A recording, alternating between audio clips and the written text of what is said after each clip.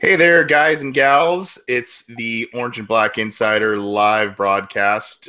We appreciate you joining us. I am Anthony Cosenza, and for the first time in a couple of weeks, I am joined by my co-host Scott Schulze, and he's fresh off of a vacation. So if his takes aren't extremely hot, if his thoughts aren't incredibly well thought out, I don't know what to tell you, but.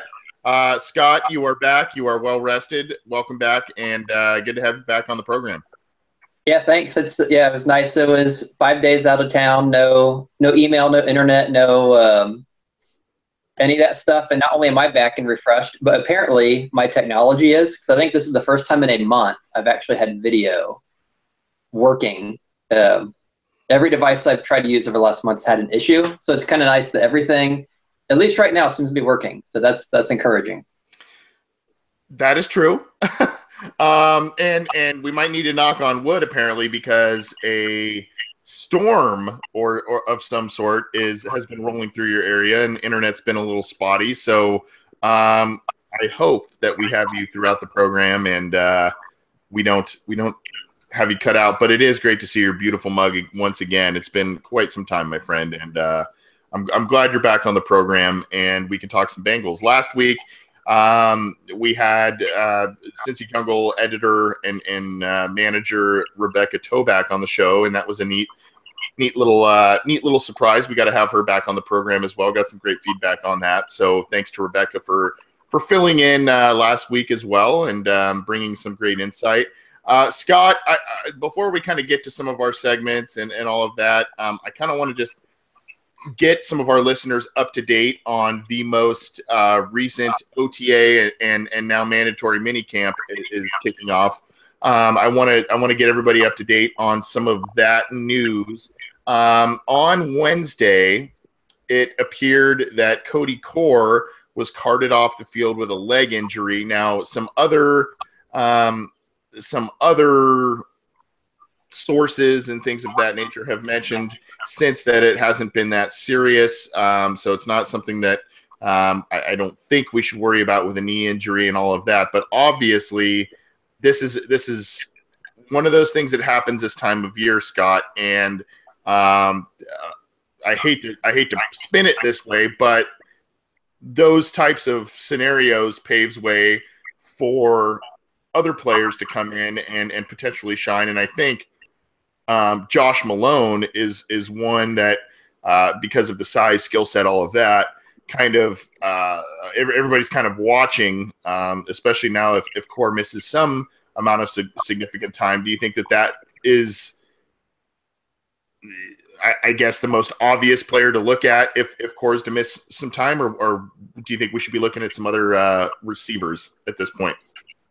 I think he's obviously a good one to consider because he's a rookie coming in right off the draft, so he's a player who needs as much exposure as he can, especially with Marvin Lewis's tendency not to play the young guys. So having a guy that the Bengals did have, at least they've been wanting to use more this year, go down, it does give someone like that who otherwise may not have much of a chance. So that's encouraging. The other thing, and this is going to sound horrible saying this, but when I saw the news, and like you said, the injuries are inevitable. Someone's always going to get hurt. In OTAs and training camp, you're always going to have people go out. But when I saw it was Cody Core, it was one of these things where you're kind of bummed, like, man, this was a good chance to be his year to kind of make a significant contribution. But on the other hand, you figure, okay, it wasn't A.J. Green, it wasn't John Ross, it wasn't Tyler Boyd, it wasn't Brandon LaFell, the guys who are probably going to get 99% of the receptions from the receiver core. So it's depth, and you hate to lose depth. But, given the choice between Green or Core in that headline, there's no – you don't want to see anyone in the headline. And, right. You don't want anyone to be hurt. But thankfully it was not, A.J. Green or Andy Dalton in that headline. And like you said, yeah, it does bring a good chance for some – and I kind of think of someone like a Jake Kumaro, who I know a lot of folks have kind of secretly thought someday he's going to make the roster and he's going to do something which hasn't happened yet. And I think this is probably his third and final year, so this may give him a little more opportunity to finally show if he has what it takes to make a NFL roster. Yeah, it's been noted that it's a big offseason for Jay Kumaro. I think James Urban, the receivers coach, noted that he's a guy that they, undrafted guy from 2015. He's been hovering around the roster, had some, especially as a rookie, had some good buzz around him, I guess, early on in camp in 2015. Not so much last year. And Alex Erickson was kind of the preseason hero last year, and buzzed past Humro to get on the roster. So interesting stuff. It sounds like Core will be okay, at least at this point in time. Still, you love this time of year because you get to see all of these guys, but you hate this time of year simultaneously because a lot of guys start to get hurt in meaningless practices. And if you remember, training camp of last year is kind of where two of the more exciting rookies the Bengals had, William Jackson and Andrew Billings, they got hurt and were lost subsequently for the year. And that was kind of a big blow, especially with Billings. Those guys kind of are poised to have more prominent roles in 2017. So hopefully they stay healthy. Hopefully the team stays healthy, and hopefully Cody Core is okay, as some of the reports have showing. Couple other news and notes. According to Cincy Jungle and other sources, there's been some good reviews on some of the offensive linemen, especially out of OTAs, which is, to me, is great news, because that's probably the biggest question mark on the team at this point right now, especially with Jake Fisher and Cedric Abwehi poised to man the tackle spots. Again, it's practices. It's not full contact. We'll see more in preseason, all of that, but that is good news. And then Scott, your boy, actually our boy, I think we all have grown to like him a little bit. Joe Mixon has apparently slimmed down about 10 pounds from OTAs to in rookie minicamp to about now. I think he was about 235, 238. He's dropped about 10 pounds, and it was kind of funny. He kind of likened it to, or blamed, I guess, the travel schedule and sitting on planes for a long time, eating some good food, all of that in the pre-draft stuff. But apparently, Scott, he's trimmed down, and I think that's a good thing and a good weight for him. Yes. Yeah, I think it's. I mean, obviously, the big thing with him coming in was just his elusiveness, the way he moves, the way the fact he could do that as a bigger guy without being a huge guy. So getting back to that weight is obviously huge. The other nice thing is to see him lose that weight before he showed up, and not pull an Andre Smith where he waits until training camp to come in and say, "Oh yeah, I'm kind of overweight and out of shape. Maybe now I'll start working out." So it was nice to see that he kind of brought up that, yeah. Okay, you're saying I'm out of shape. I recognize that. Here's what happened. I'm going to fix it. I'm going to take responsibility, and I'm going to take care of it. And he did. And he came in, apparently did what he needed to do, and didn't have to have people nagging him to do it. And to me, that's great. He saw something wrong, and he fixed it. That's a great point. And it plays into everything we've heard about Mixon, the character, which is obviously a guy – has some off-field stuff. We don't need to go into it again, but has some off-field stuff, but definitely does take football seriously. And to his credit, and also, you mentioned Andre Smith, I think, it might be a little easier to lose 10 pounds when you're 230 instead of 330, but, I mean, it is what it is. And, it's good, like you said, it's good to see him ready on minicamp day one at the weight that he wants to be at, instead of on the rehab field or some of these other guys, and where they spend the first part of minicamp just trying to get in shape. And Mixon doesn't appear to need to do that, which is good stuff. And we'll see how that plays out. Some other guys on the rehab field. Tyler Eifert, John Ross, a couple, other guys that we expected to kind of be sitting out. Giovanni Bernard also still kind of rehabbing that knee injury from late last season. And all of those guys are kind of still working or not suiting up. It varies, but they're there. The Bengals are out there, and the practices are ramping up as they usually do this time of year, and it's good to see. But I think we also, just because of the core situation, I think we also need to be a little weary, I guess, because of certain injuries that could occur. And let's hope that the Bengals don't suffer some of those like they did last year. Scott, last week, Rebecca and I went through the schedule, and we've been wanting to do this on this show for a while, especially after the draft. Unfortunately, just because our own personal schedules and the show and all of that, we haven't been able to do it. But I just kind of want to get some quick thoughts from you on the schedule since we have you this week. Not only maybe a record prediction, but some of the most interesting games on the schedule.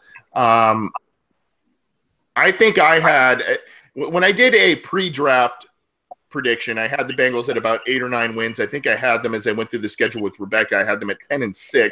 I believe she had them at 11-5. That might be a little bit more on the optimistic side of things, or it could be something that is indicative of the talent they've amassed and them staying healthy and all of that.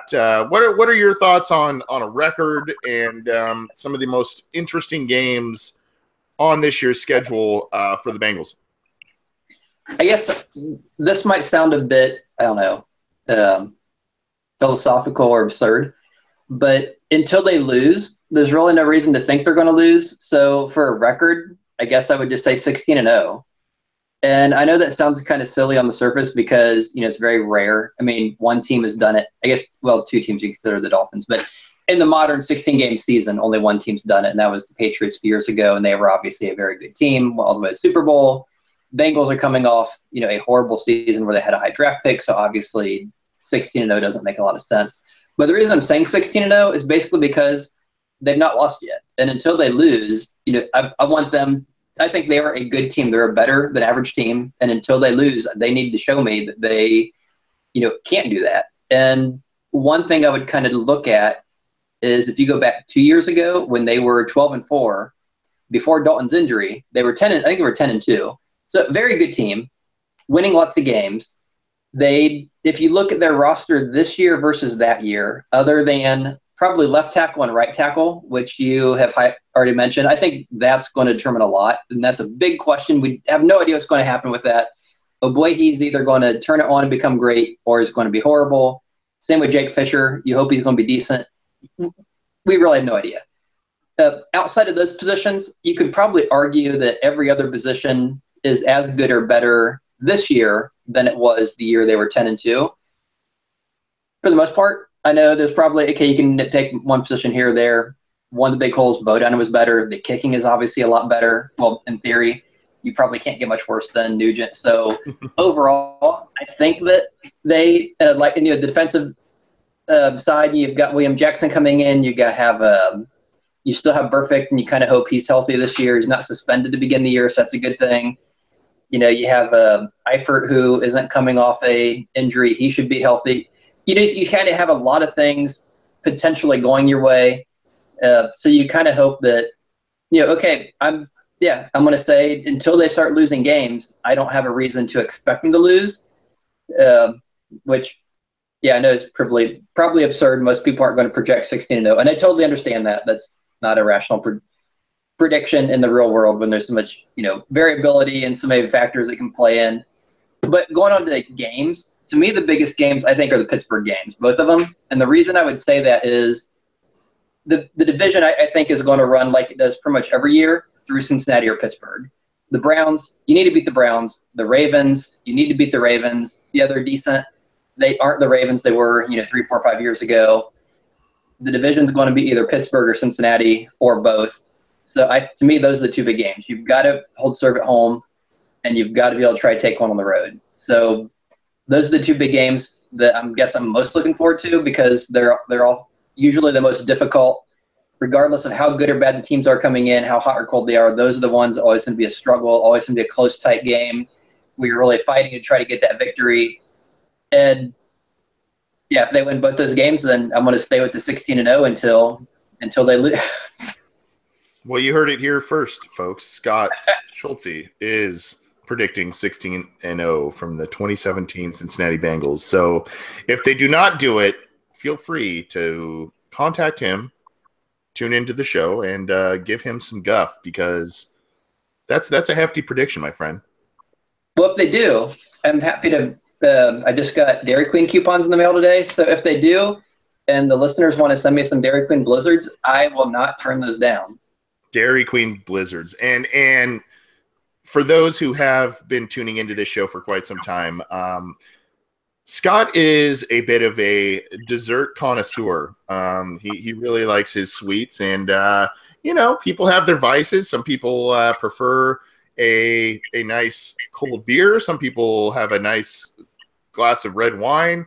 And Scott likes his Blizzards. So if they go 16-0, maybe possibly 19-0, and they go undefeated, you send all of your Blizzard coupons to Scott Schulze, and and not the expired ones. Let's not do a buy one get one that expired in 2014 or something. Let's get some active ones. And if and when that happens, we will give you an address to send all that stuff to Scott. And Scott, you'll have to eat some of those Blizzards on the air, I think, if that takes place. Okay. I don't know what your choice is in terms of a favorite Blizzard, but or chocolate with peanut butter cup. Okay. Definitely chocolate. It's got to be peanut butter cup or Butterfinger. Okay. All right. He knew what he liked there. So I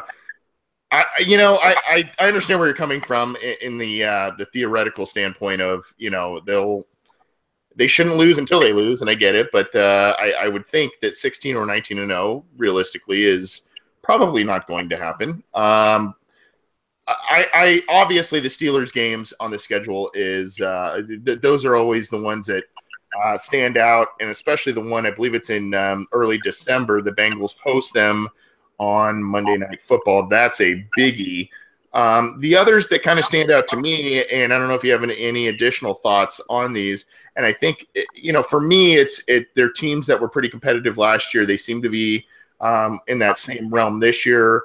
Obviously, Green Bay went to the NFC Championship game, very competitive team, but then you also have the Titans, which is a very interesting team. Usually, especially in recent history, that's been a team that has been a little bit of a doormat, but that seems to be a pretty difficult game, especially in Tennessee. And then they also go into Minnesota late in the year to take on Mike Zimmer and the Vikings, and then they host the Lions in the second to last week of the season. Those are three other little games that stick out to me. Any thoughts on those specific matchups, Scott? I think those would be I think the Vikings one you mentioned, that one. I'll take the one you mentioned at the end. Will be interesting because it's going to be interesting to see if Bridgewater's back yet. I know when he was hurt, there was a lot of talk: is he out for his career? Is he going to come back? I know earlier this spring it sounded like he was coming back and he could actually play this year, and they had just traded away that first-round pick for Bradford. So in theory, they now have two first-round pick quarterbacks who could be fighting for playing time. That could be an interesting situation depending on, I assume Bradford will start the year, how he starts the year, if they're rotating quarterbacks, if they go with one guy versus the other guy. And then, of course, you have Zimmer, who was known for very good defenses, and so it would just be very interesting to see how do we match up against a team that in theory is kind of built like the Bengals were built a few years ago. How does a 2017 offense face up against the Bengals, 2013 defense, so to speak. So I think that'd be very interesting from those two perspectives, just to kind of see, and also to kind of see what the Vikings do with the running back situation, because after Peterson went, they signed Latavius Murray, and then they make that trade with us in the second round and draft out Dalvin Cook. So I think that'll be kind of interesting because you'll have the whole, Dalvin Cook, Joe Mixon matchup. You can debate there. Who is the better pick? Who's better up to that point? Who has the better game? Did the Vikings make the right decision in passing on Mixon? Did the Bengals make the right decision on trading down? Could be one of those, Steven Jackson, Chris Perry things again, where, hey, we traded down, we passed on Steven Jackson, took Chris Perry, and that blew up in our face. Fast forward, 10 whatever years later, we pass up on Dalvin Cook, trade down, we take Joe Mixon, who obviously everyone right now thinks it's a great move.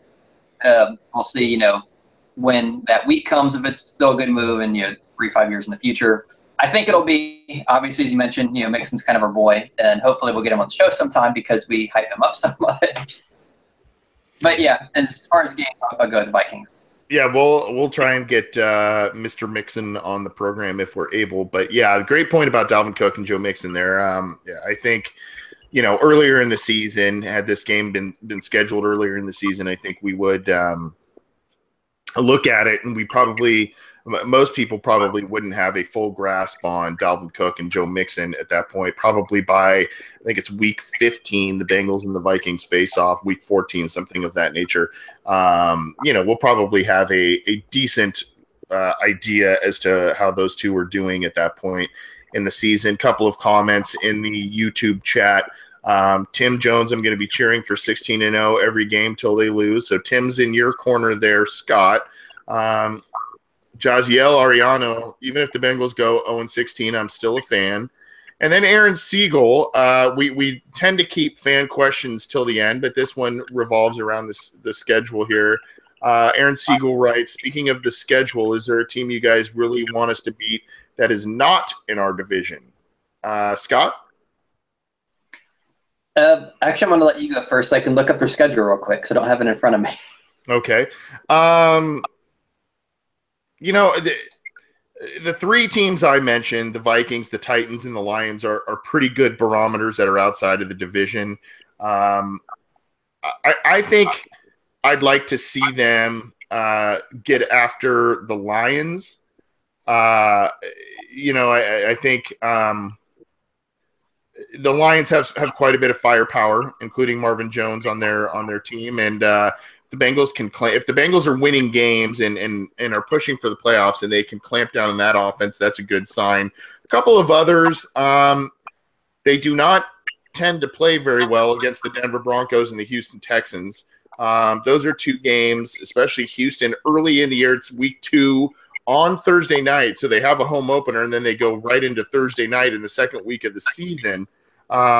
The Texans have major quarterback issues, but they have an amazing defense, and they can run the football. So, and I believe in some articles I've been writing for Cincy Jungle, I believe that I tallied a 1-5 record from the Bengals against the Texans in the Andy Dalton era. So those are some games that I'm looking at. What about you, Scott?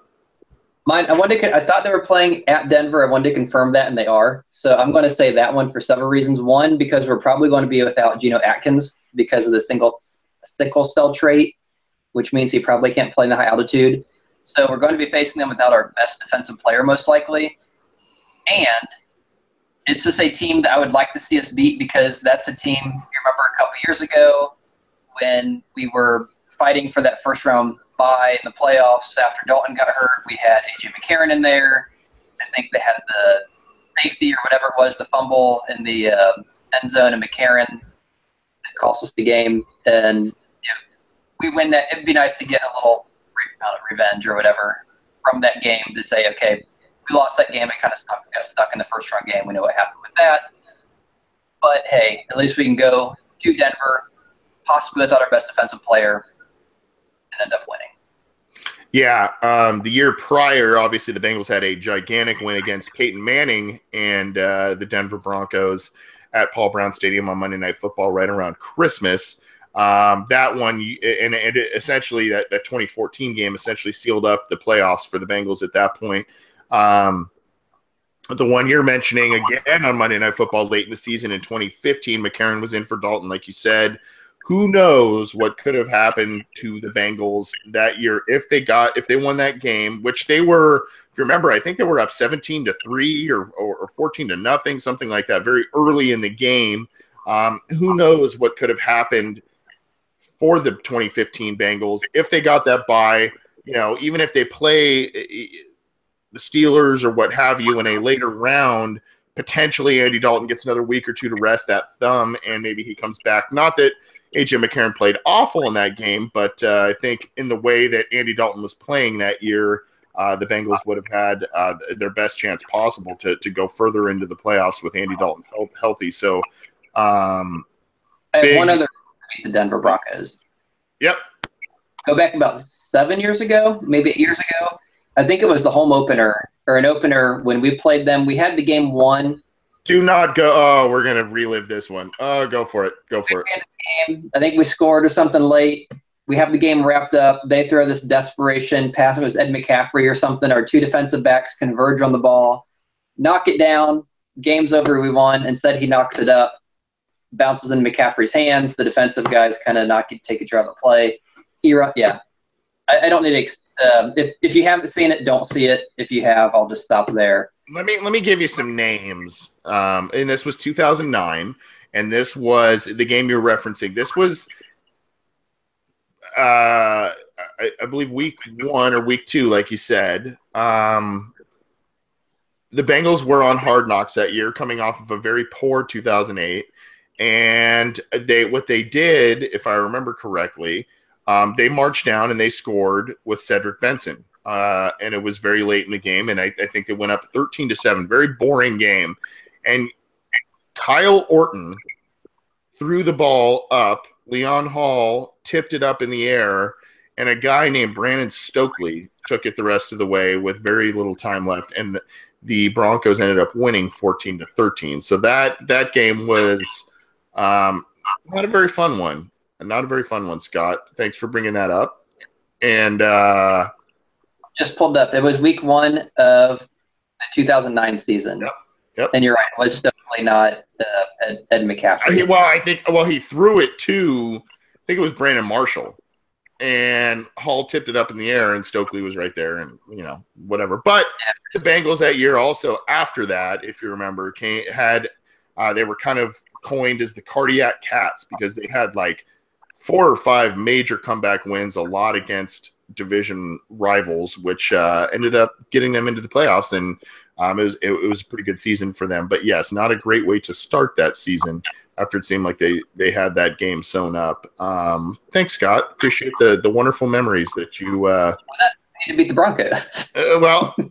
You're gone for a few weeks. You come back and you throw the old Brandon Stokely mojo on us. Appreciate that, buddy. That's we don't need to go through the schedule game by game again because we did that last week. But I did want to get your thoughts since you're here this week on the schedule and some other items on that because obviously the Bengals have some tough games, some easier games, and it does look like they can win quite a few of them this year, especially if they stay healthy. So we'll see. Scott, it's been a while since we have done we call this segment the hater of the week. Shame on us because we don't really do it every week, but this week we have one in the form of Jason La Canfora, formerly of NFL Network and now with CBS Sports. He put out an article talking about the Bengals potentially moving on from Andy Dalton, especially after this year. Now, even though Jason La Canfora is our hater of the week, there is kind of some merit to his argument, and we've talked about it on this program before where Andy Dalton is in the last kind of team-friendly year of a contract extension he signed a few years ago, and the Bengals could potentially opt out of his contract after this season if they want to do that. Now, I don't know that that'll be the case, especially since the last 2 seasons we've seen some really good strides from Andy Dalton, especially in the form of limiting turnovers and high percentage passing, high rating, good amount of yards, that sort of thing. So I think we've seen some good improvement from him, but nevertheless, La Canfora does have a little bit of a point because the Bengals can opt out of Dalton's contract. If you remember, Scott, when the Bengals signed Dalton, they structured it very similarly to what the 49ers did with Colin Kaepernick, where, it's kind of an incentive-laden deal. It's very lucrative for the quarterback, but he has to hit certain milestones, all of that kind of stuff, and then they can get out of it with minimal damage in terms of salary cap hit down the road. And that's kind of where the Bengals are at. And Even though he didn't play in the last postseason game in 2015, Dalton before that was 0-4 in the postseason and did not look good, from his fault to the fault of many others on the team as well. But kind of taking an excerpt out of a recent article La Canfora wrote, and if you have not seen it, you can see it on Cincy Jungle. It's also available through CBS Sports. La Canfora writes, I could see the Bengals going in a very different direction moving forward. Should 2017 resemble 2016? And if they do, they could opt to move Dalton and move forward with A.J. McCarron as their quarterback.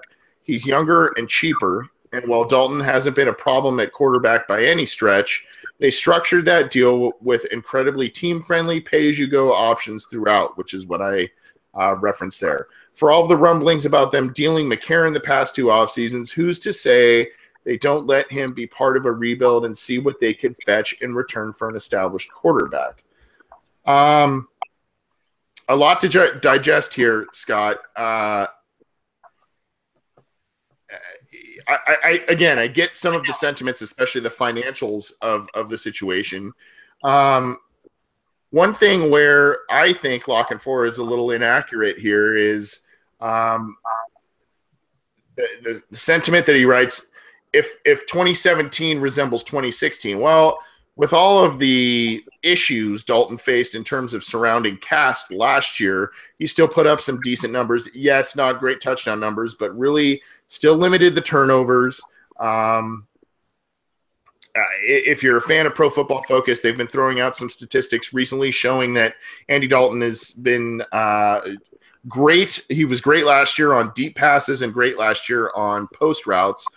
In fact, probably one of the best quarterbacks in the league in that respect. But La Canfora does make give the idea of if they can save some money, if the Bengals are still treading water in that 9 to 10 win range, Dalton can't get him past that playoff hump. Why not make a change to a guy they seem to like in McCarron? Especially because the team could have gotten some, probably over the past 2 off seasons, gotten some lucrative draft picks and whatnot for a guy like McCarron. I don't know, your thoughts on La Canfora and his take on Dalton and the whole situation. I think as far as the playoff games, yeah, he had some bad games, but he doesn't play run defense, and they had some atrocious run defense efforts in each of those playoff games. So I'm not going to pin it entirely on him. And if you're looking at moving on from Dalton, and I know early in his career, especially with the playoff losses in the first few years before he started to get a little better when he struggled with deep ball accuracy early on, and was constantly underthrowing A.J. Green and all these things were happening. I get why some people were kind of like, okay, yeah, if we can, let's put someone else in there. But he has done pretty well the last few years. And especially last year, not only the players and some of the injuries with A.J. Green and Tyler Eifert, but the turnover in offensive coordinators. I mean, he's on his 3rd offensive coordinator since he joined the league. Guy who was his first year doing it last year. And you could tell there were times where the offense was kind of out of rhythm and where I think the offense, like the new coaches were trying to figure out what they were trying to do. But that being said, if you're going to move on from Andy Dalton, I think the most important thing you need to determine is who are you moving on from, or who are you moving on from Dalton to?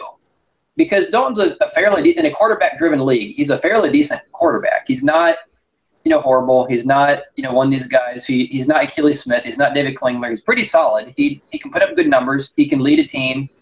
He can hit the open receivers. He's pretty good about reading defenses in the field. I mean, he's not, Hall of Famer, but he is a pretty solid, good quarterback. And if you're going to move on from that, I think you need to have someone who's better than that.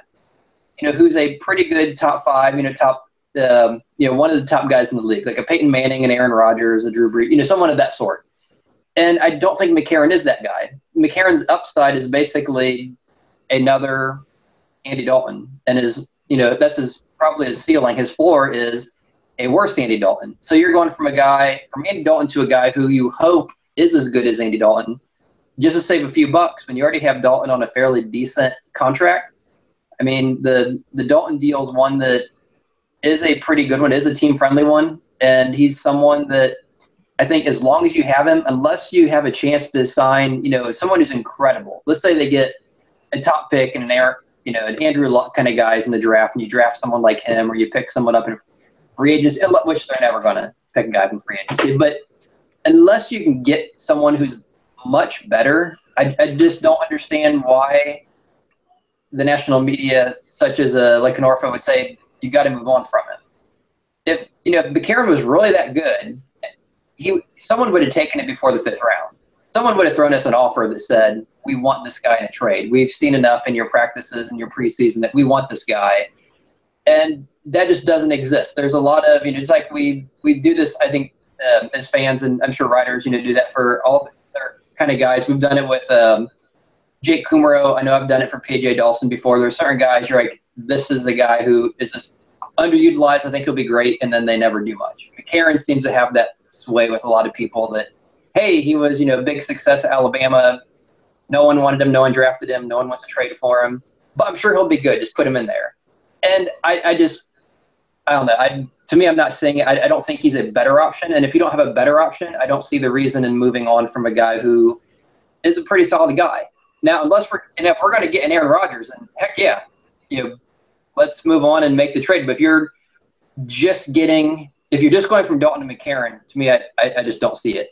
I don't see any reason for that. Yeah, there's a lot to sift through in what you were talking about there, Scott. You mentioned the Bengals getting a guy in free agency like a Peyton Manning, a Brett Favre that might be at the end of their career, but still could get you that last push to the playoffs. Now, when you look at Brett Favre, when he left Green Bay and went to the Jets and the Vikings, both of those teams had problems at quarterback. You look at Peyton Manning, the Broncos, though they won a playoff game with Tim Tebow, they wanted more. They went with Peyton Manning there. And I think, as you alluded to, I think we all know that the Bengals aren't going to they're just not going to get the guy in free agency. That's just not their forte, if you will. Draft, what Dalton does is he keeps him competitive. So I don't think, barring him getting massively injured or having a season that is completely out of character for him, the Bengals aren't going to have a top 5 type of pick to get a potential franchise quarterback or another franchise quarterback, if that's how you view Andy Dalton in the draft. Obviously, next year there's a handful of very exciting players in the draft at quarterback. Sam Darnold of USC is one. A couple other guys escape me in terms of names at the moment, but there are probably in the top 5 next year, depending on how the college season plays out, there's probably going to be 2 or 3 quarterbacks taken within the top 5 picks next season, no matter who the teams are. You look at it, though, Scott, early, his first 3 seasons of his career, Andy Dalton was a guy who hovered around the low 60% in terms of completion percentage, low to mid 80s in terms of quarterback rating, and had double-digit turnover margins. Now, he had a career year in terms of yards and touchdown passes in 2013 with almost 4,300 yards in 2013 and 33 touchdown passes. He had 20 interceptions that year. And then he had an additional fumble that year. So, he was turning the ball over pretty frequently. Now, the last 2 years, he cut those interceptions down to single digits. You look at 2015 when mind you, he missed essentially 4 games. He played in that game against the Steelers, and had an interception, but he was basically out for the rest of that game and the rest of the season. Only had 7 interceptions with 3 other fumbles that year. Last year, played the entire season, including 6 games missed by AJ Green. About the same with Giovanni Bernard out of the lineup. Tyler Eifert was out for half of the season. A new wide receiver in Brandon LaFell, a new wide receiver in Tyler Boyd. Still only threw 8 interceptions on his second most attempts of his career, 563. Did fumble the ball 5 times, which is the most in his career, but he was also sacked quite a few times, both of his fault and the fault of the offensive line. So, I mean, you're seeing that this is the whole thing with La Canfora's argument. You're seeing things that doesn't equate to a guy that, you know, we're not talking about, you know, a fringe starter for the Bengals who's letting him down. I mean, he had almost a 92 rating last year, second most yards in his career, 42.06. You know, this is kind of the consummate Dalton argument. You know, he always plays well enough, especially in the games you should win, especially in those games Sunday at 1 p.m. He plays well enough to get you the win. Often, when the team does not pull out a big win, he gets the blame, and oftentimes it is rightfully so. But the other times, you mentioned it in the playoff games. You know, Andy Dalton isn't playing defensive tackle against the Houston Texans in 2011 and 2012. He's not playing offensive line against the San Diego Chargers in the playoffs in 2013. I mean, he can only do so much. But that statement in itself is kind of a conundrum too, because you talk about a quarterback has to overcome, a quarterback has to do all these things, and it's just an odd statement to say Andy Dalton can only do so much, and then you know, you understand what I'm saying? Like, yeah, and I think there's another aspect that a lot of people are overlooking that I think you've kind of alluded to. When Andy, like in his first year, he was essentially, let me just heave the ball up, throw it somewhere near AJ Green, and or game manager, right? Yeah, but his second year, he got better. The 27 touchdowns, his yardage went up, his passer rating jumped up from 80 to 87. His third year under Jay Gruden, he had the 33 touchdowns, almost 4,300 yards. Had a great year. What happens the next year? Gruden leaves for Washington. He gets a new offensive coordinator, Hugh Jackson. First year in Hugh Jackson's system, he was kind of miserable. 19 touchdowns, 17 interceptions. Numbers went way down. But his second year in Hugh Jackson's system was that great 2015 season. He had 25 touchdowns, 7 interceptions, quarterback rating of 106. Just phenomenal. What happens after that? Hugh Jackson leaves. He gets another offensive coordinator. His first year in this third offensive coordinator, just like he did the first two times, his numbers were down a little bit. He still had a decent year, but not a prolific year as far as totals. But just like he did with Hugh Jackson, just like he did with Jay Gruden, after he gets that first year in the new offense under his belt, he tends to get much better. And now that he's in the second year in this offense, I think there's reason to expect that, you know, the numbers he'll put up should be similar to 2013 and 2015, because that's just kind of his track record. His track record is, hey, once I kind of get used to the offense, once the receivers get used to the offense, the offensive linemen, once we all get on the same page, we all get used to it. That first year is kind of our learning experience. The next year they really explode and do well. So I can see, yeah, if you're trying to base it on his bad games and his bad seasons, that yeah, it's not that good, but they're also overlooking his good years and kind of, you know, they're kind of not, I don't think they're doing him justice and projecting him by saying that, oh, he's just a middling guy, he doesn't have big years, because make sure I clarify that. I said big years, not big ears. I was going to say, are we talking Mickey Mouse or what are we talking about here? So I think the fact he's in a second year in an offense, I think his numbers are going to go up like they always do. And that being said, I think come, you know, this time next year, no one's going to be talking about replacing him, because I think he'll probably be coming off another very good season. Yeah, and it's a very interesting dichotomy that occurs with Andy Dalton, because so many times we've heard him be compared to Alex Smith, the current Chiefs quarterback. And if you remember, Alex Smith largely struggled early in his career because of a lack of talent around him in San Francisco, but also because it seemed like every year he was cycling through new offensive coordinators, and that's kind of been a little bit of the case with Andy Dalton and the Bengals. Now,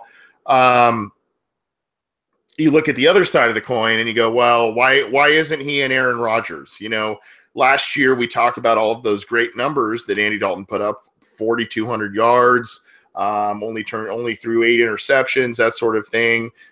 Did all these nice things with guys on the sidelines. But, you know, you look at the Packers and you look at Aaron Rodgers, who is probably the most physically talented quarterback in the NFL. I mean, depending on how you look at it, but um, you look at him and somehow he still gets the Packers to the playoffs when Jordy Nelson's on the sideline, and the defense doesn't help him out. So I just it's that I hate to say it, but it's kind of that Andy Dalton line, you know, in the NFL, and I think that Andy Dalton has pushed past that and is flirting with that top 10 quarterbacks in the NFL, especially the last 2 seasons. I think he's played a lot better. I think he's shown some things recently, whether it was under Hugh Jackson or last year under Ken Zampese. He's shown a lot of things with his legs, which kind of goes unnoticed. You know, they do the read option and he'll scramble or he'll run it in for a touchdown, which you know, doesn't show up in the passing touchdown column, but definitely gets the Bengals on the scoreboard and gets them in the games. Now, the other thing to note, we've talked about this on the program as well. You know, you look at Andy Dalton, you look at the Bengals only winning 6 games last year. Quite a few of those games were by a single possession. And by single possession, we're talking about a tie against the Redskins. We're talking about, I think, 4 points late in the season against the Ravens without A.J. Green, who has dominated Baltimore throughout his career. You know, there are a number of games that he and the offense and the defense put them in position to win, but the kicking game let them down. A late play led up by the defense let them down. You know, a sack, I think the Baltimore game, a sack fumble as the Bengals were trying to drive to win the game, sealed that one. So they're right around there. He has them right around there. I think this is the frustrating and the very difficult decision the Bengals face when it comes to quarterback and when it comes to the direction of their franchise. You know, that if you look back, it's the whole, and you know, I don't want to harp on this too much longer, Scott, but I do want to get your thoughts on this. You know, it's the whole almost Mike Brown mindset, which is, you know, Mike Brown does desperately not want to go back to, and nobody wants to go back to what we saw in the 1990s where they were, I mean, God knows how many quarterbacks took snaps for the Bengals in the 90s. We're talking Neil O'Donnell. We're talking Paul Justin. We're talking Jeff Blake. We're talking Achilles Smith. We're talking David Klingler. We're talking Jay Schrader. I mean, and you look at under Marvin Lewis, it's essentially been, I mean, aside from the occasional blowout in their favor or against them, I mean, it's essentially been Carson Palmer, Ryan Fitzpatrick, and Andy Dalton. And I think that's why, I mean, there's a big reason why the Bengals have been far more competitive than they were in the 1990s. But it's the whole mindset of, are you so afraid to revert back to what you were that you don't want to get rid of something pretty good? You know what I mean? Yeah, and I would agree, and I think that's part of the reason they kept Mike Nugent way too long is that old adage, 1 in the hand is worth 2 in the bush. And I think the Bengals are definitely a bird in the hand mindset. If anyone knows what the analogy is referring to, I'll assume they do. But yeah, they tend to be a team that tends to prefer, we have a veteran, we know what we have something that works. We don't really want to go for something better. And I think it's a good to have something that's good. I mean, there's nothing wrong with that. I mean, like you said, compared to what they used to have, it's nice to have nice, solid players at a lot of positions.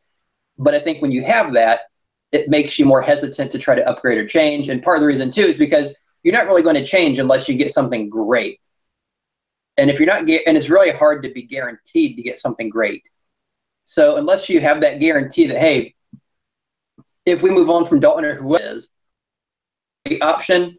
I think they're going to tend to prefer the more, I don't want to say comfortable, but the known commodity. They kind of know what they have in this, and unless we're guaranteed, or unless this guy is just so awful that he's costing us games, we just need to move on. I think they're going to stay with what they have, which isn't a bad thing. I mean, it's nice to have good things, but at the same time, it kind of keeps you from venturing further. It's like if you have a nice job, hey, I've got a good job, good benefits, you get paid. It's nice. It's not the greatest job. It's not like a dream job. It's not wonderful, but it's a good, comfortable job. Do you want to leave it and try something different that, I could really hate the next job, or it could be the greatest thing ever. And it kind of depends. I think the Bengals are like, no, I've got a good job, good benefits, close to retirement. There's no reason to try something different, this late in the game. Let's just kind of stick it out, and it's a nice gig, and we'll go from there. I love that analogy. It's a great analogy. And I'm not being sarcastic, buddy. I really do like that analogy. And from a management standpoint, you get it, right? I mean, with Andy Dalton in the game, you're always competitive. You're always in the playoff picture. You're always in the mix. And I think what the Bengals did this offseason, not so much in free agency, but in the draft, is what they did is they surrounded Dalton once again with a lot of high potential talent. John Ross, Joe Mixon. Now, they didn't really do him too many favors on the offensive line front, which is another discussion for another time, but they feel that they can get by with what they have, and they're going against that, let's play it safe type of mentality in terms of relying on Jake Fisher and Cedric Ogbuehi at tackle. So, you can criticize the Bengals about not if you're not an Andy Dalton guy, you can criticize them for not getting somebody else or somebody that could potentially be better, but they are taking chances at other spots and other critical spots. Like I mentioned, the offensive tackles in 2017.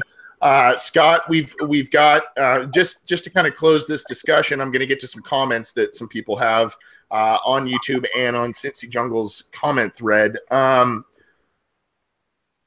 I don't know if this makes Lockenfor's argument ridiculous or not,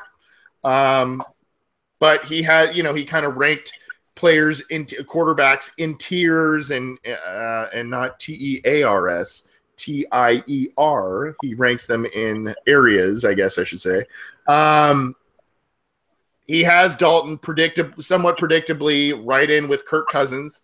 But he also has Ben Roethlisberger and Phillip Rivers in the same tier because of their age and other things going on with them, which I thought was interesting. Roethlisberger obviously has won 2 Super Bowls. Phillip Rivers has gone farther in the playoffs than Andy Dalton has ever had. So a little bit of an interesting take there by Lockenfor, aside from just the general moving on from Dalton thing. In the Cincy Jungle comment threads, we've got a few from Tabor 11. He kind of just says it would be a huge mistake moving on from Andy or Marvin unless Mike Brown is willing to place Marvin in the front office. He also says McCarron, it's laughable that everyone thinks that A.J. McCarron is the answer to the playoffs. Why do we want to dump a guy who averages 10 wins a year coming off of 2 great seasons? A little bit extra there. And then he just posted Joe Flacco. If Joe Flacco can win a Super Bowl and Andy isn't the problem. And then the couple of comments in the YouTube chat. The teams McCarron did beat were average at best. We're talking, obviously, I think that year he beat a very terrible San Francisco team and, a couple of others. Nothing against McCarron and he's nothing against McCarron and his physically blessed wife. But he isn't as great as the geekers make him out to be. That's from Royal Flush 513. La Canfora and all NFL journalists are sensationalists from Evan Hill. Also adds, I cannot understand the Dalton hate. So I think that, you know, a lot of people, a lot of Bengals fans, at least those that tune into this program and read Cincy Jungle, do not agree with La Canfora's take. But I do think in this respect, I think La Canfora is correct in that this is a big year for Andy Dalton and his career trajectory. Would you agree, Scott? Because of his contract. Yeah, I mean, in many ways it is. I mean, obviously it's another year. It's year, and not just for him. I think for the whole team, because we've kind of mentioned this a few podcasts ago, or maybe a few before that, how these guys aren't going to be in their prime forever. I mean, your Geno Atkins, AJ Green, Carlos Dunlap, all these guys are getting to that point where they don't have too many years left. So I think it's a big year for all of them because you have them all together. I mean, we're starting to see some of them disappear. We lost Reggie Nelson a couple years ago, and then obviously Andrew Whitworth this past year. So while you have all these guys healthy and playing in their prime, it's definitely a big year for all of them for Dalton and the team to get something done. And that kind of goes back to the prediction early in the podcast about the 16-0, which is maybe a bit optimistic. But the idea is you still have all these guys here in the prime. You're not starting over. It's not a total reboot. You have a lot of good guys there. And the point someone mentioned about McCarron, I looked it up real quick, beating the two bad. Yeah, his 2 wins were a 5-win team, Baltimore, and a 4-win 49ers team. And he had 160 yards in one game and 190 in the other. I mean, he was basically game managing, handing the ball to Jeremy Hill. Right. And riding a defense that had 5 interceptions in those games. And then the 3 games they needed to win with him, and they got beat in all of them. And he had bad games in all of them. And somehow, like you've said, and as the commenter went, somehow that makes people think he's the next best thing, which doesn't make a whole lot of sense, and is probably why the Bengals haven't played him and why people aren't really trading for him, because there's not really a whole lot to there's not a lot of tape that makes you say, wow, this is, everyone thinks that next Tom Brady, the guy who's drafted in late rounds, probably isn't McCarron. Nice quarterback, but yeah. Yeah, I don't know if you want to do the whole Drew Bledsoe Tom Brady thing to fuel the fire of this debate. But no, I get what you're saying, and in defense of McCarron, he did play poorly in that playoff game, but he and largely the defense had the team on the verge of winning one of the most important and biggest games in its history. In the playoffs, he did get them to come from behind. He had I think he had 2 or 3 turnovers that game. I think he fumbled the ball 3 times in the game. I think he recovered maybe 2 of them, but he at least had 1 fumble he lost. He threw an interception. Unfortunately, Giovanni Bernard was credited with a fumble in that cheap hit that he took from Ryan Shazier. So the Bengals didn't win the turnover battle, but they still had an opportunity to win that game and should have won that game. Let's go cry in our pillows now, Scott. We're going to get out of here in just a couple of minutes. In case, if you're new to the program, welcome. But if you aren't able to join us live, you can also check this program out on our YouTube channel, so subscribe to that. We not only have the video of the program itself, but we splice it up. And then we also add the videos to a number of different posts on Cincy Jungle. So if you listen to this program but don't read Cincy Jungle, please do that. There is a number of updates that cincyjungle.com is doing. They've got a number of different updates and analysis. Scott and I also write for that site. You don't have to read our stuff if you don't want, but it'll be there. So check us out there. We're also on iTunes, on SoundCloud, on YouTube, as I mentioned. We're on Twitter at BengalsOBI. We are available via email, theobinsider@gmail.com. And you can also, if you do join us live, you can sit in our YouTube chat, ask questions, interact with other Bengals fans. We encourage you to do that. And like Justin from West Virginia, Justin Tabor, who is Tabor 11, by the way, that I mentioned earlier, He is interacting in the comment thread, in the live thread of Cincy Jungle. So you can do that every live episode that we do as well. We encourage you to do that. And we appreciate all the feedback we've received. You know, some has been a little critical, and that's okay. I wipe tears away from my eyes, but others have been very positive, and we appreciate the feedback either way. And we appreciate you guys tuning in, downloading the program, and you know, this is a fun project for myself, Scott, Connor, Rebecca Toback, and others who have joined us on this program. And we appreciate you guys tuning in and you know, listening, downloading, all of that good stuff. Appreciate it.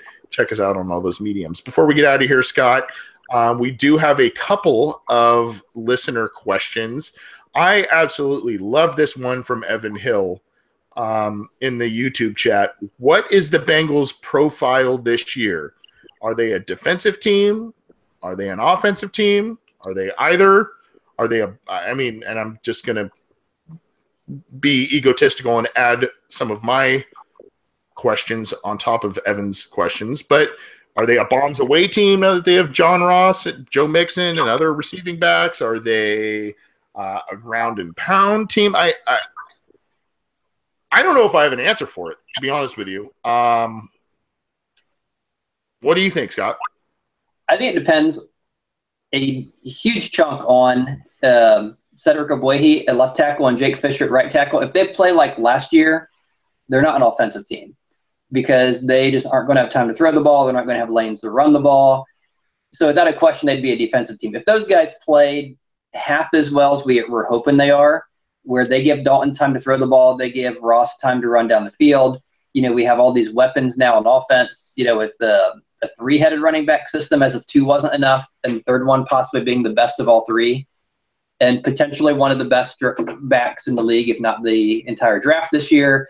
They have a good chance of being a very good offensive team. That being said, and I want to tie this to a question Evan Hill asked earlier in the chat, which was what needs to improve more, the offensive line or defensive line? I think without a doubt the offensive line needs to improve more because Bowling had a down year last year. He played hurt, but his production wasn't there probably because of the injury. But you're expecting to get something from him.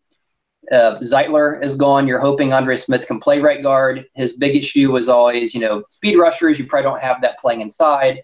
He was always a good run blocker. So you're kind of hoping, okay, we're kind of hoping for something there. You're hoping Bodine gets better and becomes league average, and the two offensive tackles, you're really hoping get to a point where they're at least halfway decent and not getting into and killed. So the offensive line, you know, is one you definitely are hoping to see upgraded. The defense, on the other hand, Dunlap's great. You know, Geno Atkins is elite. Billings is totally unknown, but and obviously he fell in the draft because you don't know what to expect from him. But without knowing what to expect, I think there's a lot of hype on him. The coaches were huge on him. He's probably going to be a pretty good player. In the right side, you've now added the kid out of Kansas State, Willis, who is probably going to be a much better pass rusher than Michael Johnson is.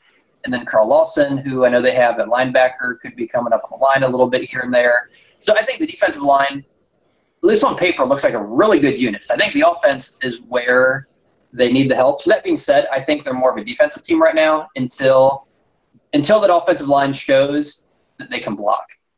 If they come out and block like the 2005 unit, then I'd say they're an offensive team. Until then, I'm going to say defense until the offense can prove me wrong. Yeah, and I'm inclined to agree with you. I almost think of them. I don't want to place them in the same category as the 1980s, early 90s 49ers that won 4 or 5 championships, but I tend to think that they are a West Coast offense type of team, passing game. It's a lot of yards after the catch, short routes, controlled passing to limit issues up front on the offensive line, but they also will go bombs away because you have AJ Green and John Ross.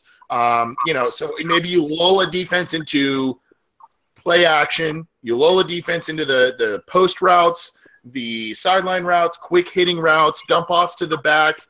And then all of a sudden, as everybody starts to creep up, a guy like John Ross, a guy like A.J. Green can sneak, as they get one-on-one coverage, they can sneak a deep ball here and there on an opposing defense and pop a big play that way. But when you think of, and maybe the Bengals don't have the same, if we're going to compare them to those 49er teams, they don't have Joe Montana, they don't have Jerry Rice per se. I mean, AJ Green is kind of in that realm a little bit, but they don't at this point have necessarily a Roger Craig, but you see some similarities there. You have Roger Craig was a guy who I believe was the first back in history to rush and receive for 1,000 yards. They got a guy like that in Giovanni Bernard. Joe Mixon can also catch the ball very well. So maybe that's kind of where they go on offense. The Niners time big stars on defense, and the Bengals have some of their stars of their own. So if they're going to emulate a team, I would think that's right in their wheelhouse based on their personnel, and especially that Bill Walsh was a guy that was in the Bengals coaching tree under Paul Brown. So I almost think that they are a West Coast like of offense. Ball out quickly, get a lot of yards after the catch stuff, and then get after the passer. And I think they did a lot of things this offseason, mostly in the draft, as you mentioned, with Willis and Lawson, to get after the passer, get younger, get faster, get more athletic, and I think they've done that. But a good question, in the AFC North, especially as the weather gets bad, we're talking about San Francisco. The weather doesn't really get bad late in the season there, and who they play, whereas Cincinnati, they're playing in Cincinnati and Pittsburgh and Cleveland and Baltimore, where the weather is terrible as the year goes on. So you are going to need to run the football, and you're going to need to be able to do that ably as the year goes on, and the games get tougher. But good question there. We had another question. I didn't see who it was from, but kind of sticking on defense, Scott, your thoughts on Vigil Dawson, and they're sticking him at Sam linebacker. They also have PJ Dawson, who's still hovering around the roster. They have Marquise Flowers, and now they have Vigil. Is Vigil nothing more to you, even though he's a third-round pick, is he nothing more to you than someone who could be a rotational guy, or is he a guy that can be either a viable starter? Is he a better version of Emmanuel Amur? To me, especially this year, Vigil is nothing more than a rotational piece in the Bengals defense. I think the Bengals are going to do the Sam linebacker spot by committee. Now, Vigil can kind of play all of the spots, which is what they like about him, especially the fact that he can kind of be rangy and guard the passer, or guard against the pass, But I think Paul Gunther's going to work different things in for a guy like Vigil, certain packages where he's the guy. Now, if you remember, Vigil might have been a little bit of a reach last year in the third round. However, when you look at his NFL combine numbers and workout numbers, things of that nature, he's a guy who has extremely quick feet. He has shown that he has great change of direction. He can wrap up and tackle. He is a little bit more of a chase and tackle type of guy, which is worrisome. So, while a big play might not be let up by him, a play in general that moves the sticks or something like that might be made where he chases down a ball carrier and goes from there. I don't know. I think that you're going to see Lawson, Vigil, and Vincent Ray on the field often, for better or for worse. All of those guys have some question marks to them. Can Lawson properly play in space? Can Vincent Ray make the big play and not just, kind of do his job, be a Rashad Genty type of guy? And can Nick Vigil show that he is worth a third-round pick? Now, to me, Dawson is a guy. Now, he'll probably back up more so perfect in certain packages, but to me, Dawson is a guy who is very interesting. I don't know if he'll end up making the team. It would be a very big disappointment to me personally, and I think to a lot of fans, because he was a third-round pick just a few years ago. He's been on and off the roster. There's been rumblings about his proper ability to practice. There's been rumblings in his, his attitude and all of that kind of stuff.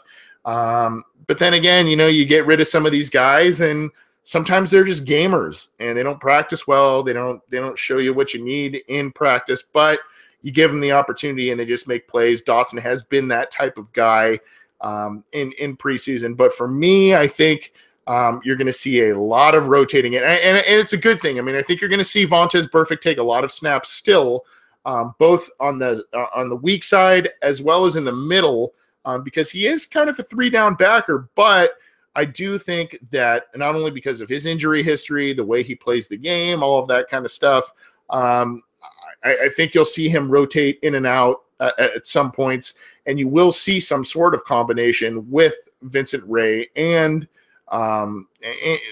Nick Vigil, potentially Dawson and others coming in and out of the lineup. But that's not necessarily a bad thing. I think last year the Bengals, at depth, they suffered in other spots, and I think that's kind of what ailed them in part last year, and I think they're going to do better about that this year.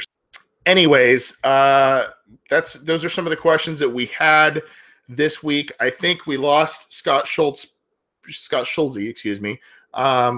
because of a storm internet type of situation. That's why I live in Southern California and not Ohio. No offense to any of you, but hopefully he's okay. And we're going to get out of here since I lost my co-host here, but thanks for tuning in. I want to say something to you all that are tuning in, though. We do have at times a number of guests on this program, and especially during the season, during preseason, we have a number of writers from other SB Nation sites that cover certain teams that the Bengals players are going up against. We're going to try and get some players and coaches and things of that nature on this program as the year progresses as well. But for those of you that follow me on Twitter, I tweeted this out last night. Ted Glover, who writes for the Minnesota Vikings in their SB Nation site, apparently his father is not doing very well in terms of health. He's a little bit up there and in age, and he has cancer. Apparently, it's spread to a number of parts of his body. I don't want to air his personal laundry there, but he did put that on Twitter. But if you remember, Ted joined us and was a great guest of ours last year, and that's not why I'm doing this. Just in general, he's a great guy, nice guy, great at what he does for the Vikings. So if you can send him good vibes, prayers, whatever your thing is, if you can send him some good vibes to him and his father, that would be much appreciated from this program.